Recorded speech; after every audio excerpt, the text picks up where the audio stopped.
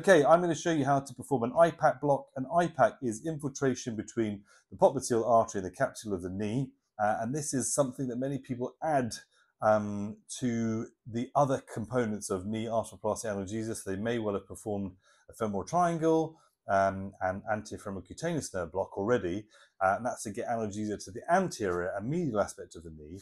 And to get analgesia to the posterior aspect of the knee, you can add in an IPACK block.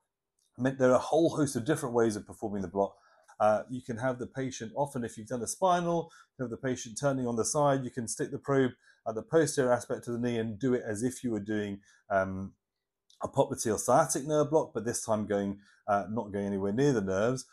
Or you can, I've seen some people do it, and I used to do it like this. You have your probe at the posterior aspect of the leg, and you bring a needle in from here, and you can just about see what I'm doing here. But what I find challenging about this approach is, as the moment you start to put some pressure at the back of the knee, is to work out how you're going to line your needle up. So I'm going to show you the medial, the way I do it, which is the medial approach. I've got the leg straight. I'm using a low frequency curved array probe. I'm simply going to look at the top of the patella, and I'm going to place the probe looking medially from medial to lateral on the inside aspect of the leg. And you can see here, if I just highlight with the pointer, this is the femur. These are the popliteal vessels, or the femoral vessels. As I go up the leg, you'll see they're sitting up as superficial femoral artery and vein, and as I slide down, they're about to pop behind the knee to become the popliteal vessels. So I'm going to get a nice view here where I've got femur in sight there. This is superficial or ventral. This hand side is dorsal or posterior, and I'm going to aim to bring my needle in from this side of the probe and just skirt past this part of the femur and put my needle and localize it between the femur and the popliteal vessels. So if you're imagining what I'm asking you to do, let me move that pointer off the screen so it's not distracting.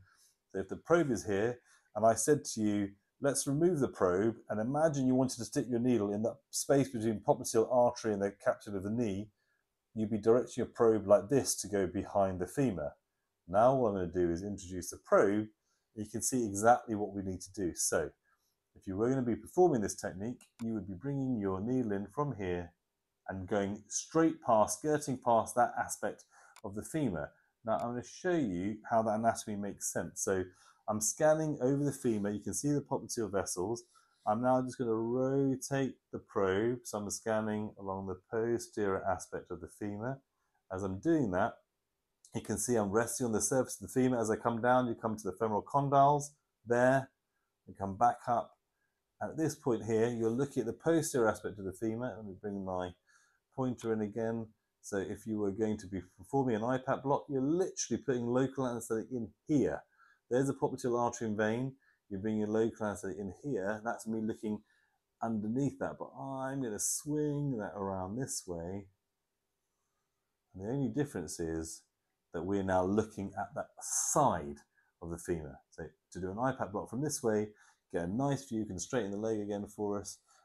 Get a nice view of the femur, and you're going to drop your needle in from here and skirt past the femur and get local anesthetic in that space between the popliteal artery, vein, and the posterior capsule of the knee. Hopefully that makes a bit of sense.